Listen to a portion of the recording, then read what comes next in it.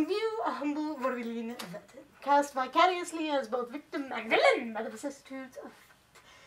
This visage, no mere veneer of vanity, is a vestige of the vox populi, now vacant, vanished.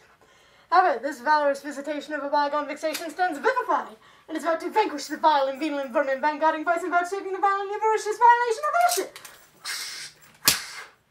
Only verdict is vengeance, a vendetta.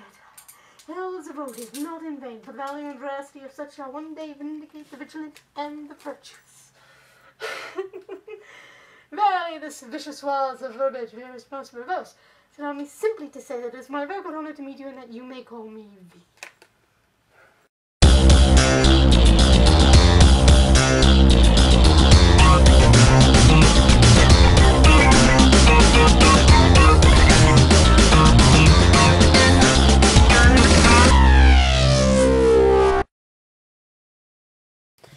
Greetings and salutations, YouTube. It's Kiora here, as usual. Yada, yada, yada, you know how it goes.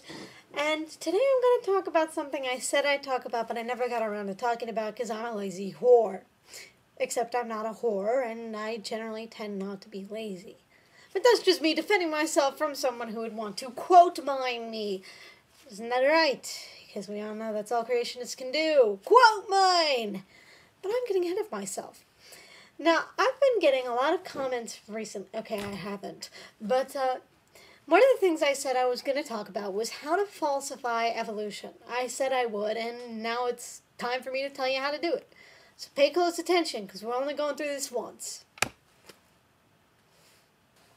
So it's a question many have asked, but, well, probably many have answered. But it comes down to, what do you need to falsify evolution? Well, there are a few things, but in order to falsify evolution, you first need to know what evolution actually is. Evolution is the variation of species from one kind to another. In other words, it is merely descent with modification. Everything that ever was is just a descendant of whatever its parents were. You are still a human, who is still an ape, who is still a monkey, who is still a mammal, who is still a reptile, who is still an amphibian, who is still a fish, who is still a single-celled thing. Get the picture?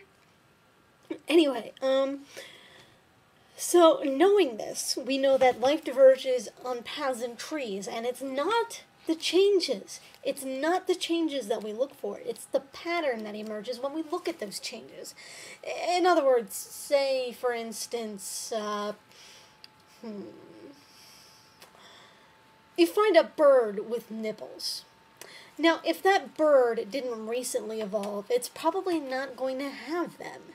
Because if it had nipples, then it would fly in the face of evolution. By God, that would be evidence that some almighty deity was making things. But everything conforms to this pattern. And so far, the pattern has yet to be violated. Another way to do it is to find something uncharacteristically complex. Way back when, and place it in today. In simpler words, if you find a Cambrian bunny rabbit, a fully developed Cambrian bunny rabbit, then obviously something went wrong with the evolutionary process. Because you can't have a modern-day bunny back in the pre-Cambrian era, or the Cambrian era, because they weren't around back then. And all sorts of the various things they had didn't evolve. So, Precambrian bunnies finding a bird with nipples, or basically finding anything that violates the pattern. For example, finding an insect that has plant cells in it. You find that, and then suddenly you have proof for something other than evolution. Is it creationism? I don't know. But yes, evolution is falsifiable, so stop saying it isn't. Alright, I gotta go. These gloves are around for a reason. Peace, love, and inevitable flowers. Mwah.